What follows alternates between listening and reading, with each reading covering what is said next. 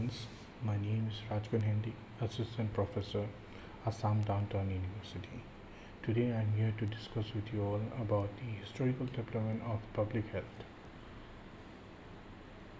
So before moving forward, let's first see what is public health. So public health may be conceptualized as analyzing the health of a population and the threats it faces is the basis of public health. Science of protecting the safety and improving the health of communities through education, policymaking, and research for disease and injury prevention.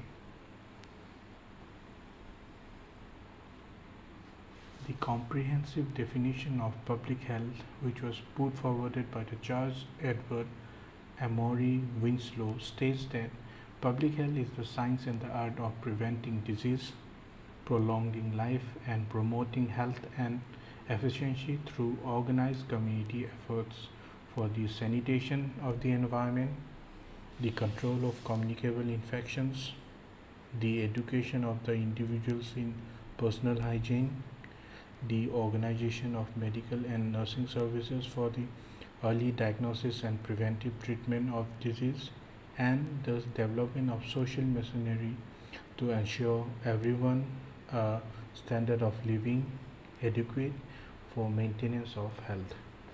So organizing these benefits as to enable every student to realize his birthright of health and longevity. The rise of public health. The rise of public health can be seen in the 19th century.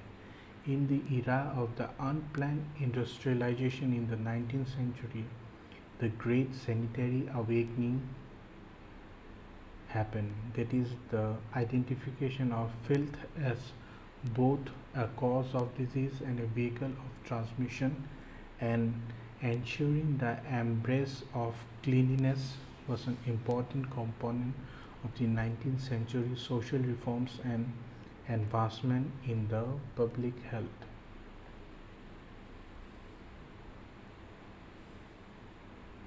So in the 19th century, illness became to be seen as an indicator of poor social and environmental conditions as well as poor moral and spiritual conditions.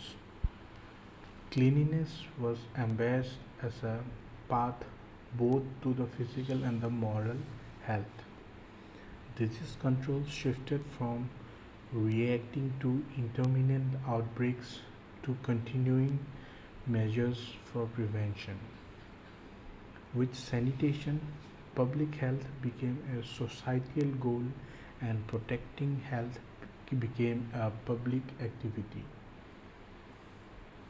The development of public activities in health. Edwin Chadwick, a London lawyer, is one of the most recognized names in the sanitary reform movement. Under Chadwick authority, a commission conducted studies of life and health of London working classes in 1838 and that of the entire country in the year 1842.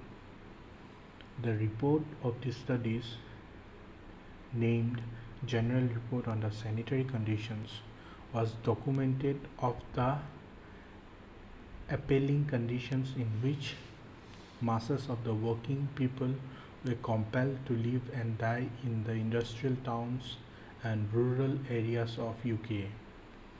Chadwick documented that average age at death for the janitary was 36 years, for the tradesmen it was 22 years, and for the laborers only 16 years. To remedy this situation, Chadwick proposed what came to be known as the sanitary idea. His remedy was based on the assumption that diseases are caused by the dirty air from the decomposition of waste. To remove disease, therefore, it was necessary to build a drainage network to remove sewage and wastage. Further, Chadwick proposed that a national board of health local boards in each district and the district medical officers to be appointed in order to accomplish this goal. Chadwick's report eventually was adopted in the Public Health Act 1848 in UK and subsequently American Public Health Act 1872, which both promoted sanitation and engineering as a means of controlling disease. So now we'll discuss about the public health ethics.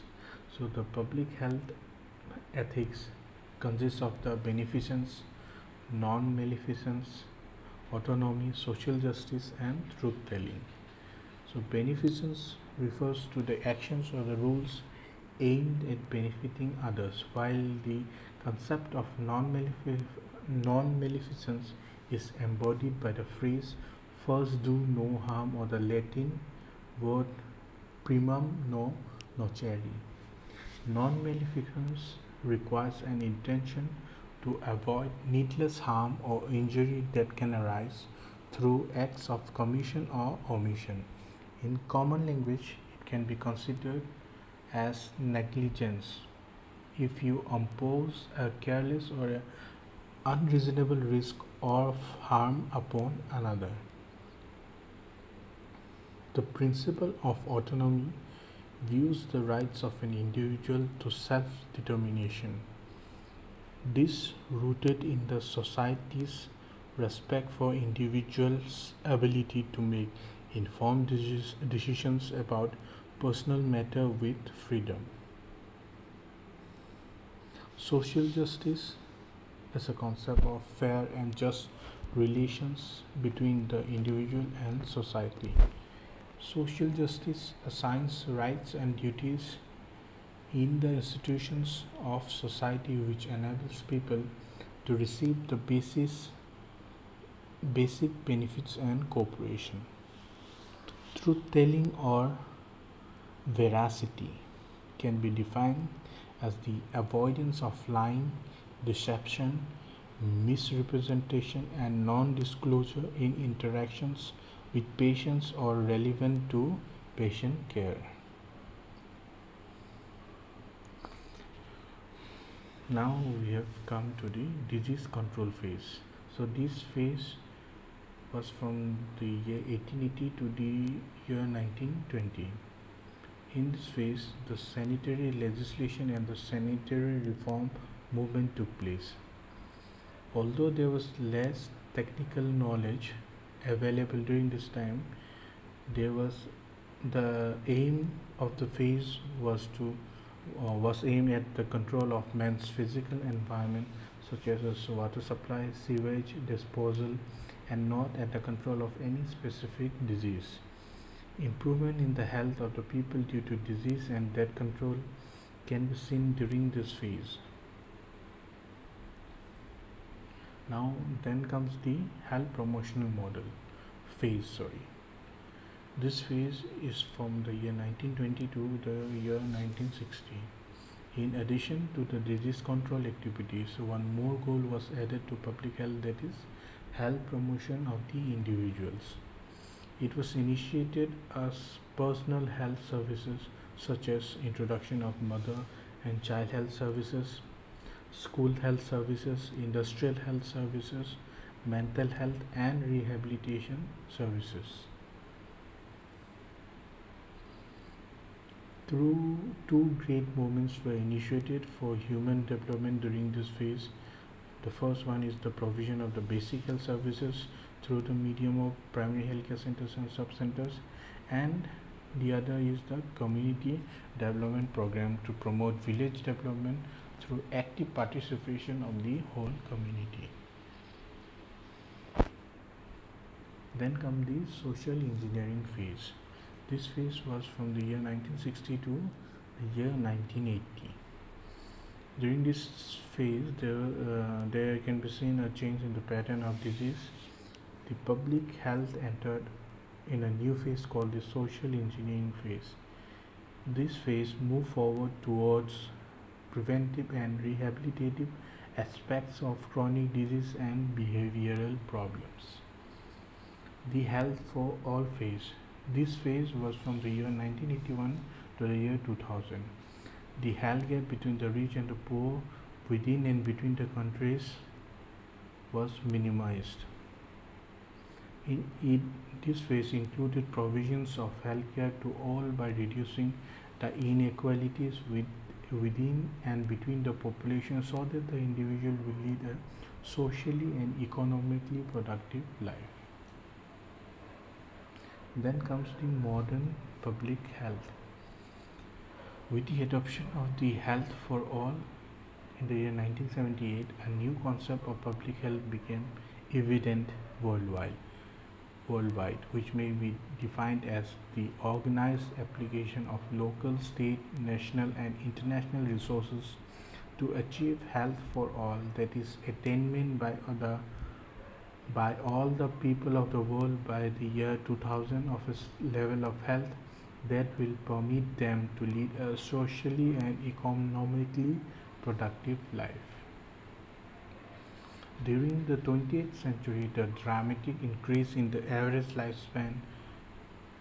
of average lifespan is credited to public health achievements such as vaccination programs, control of infectious disease, better safety policies such as motor vehicle and worker safety, improved family planning, emphasis on safe drinking water.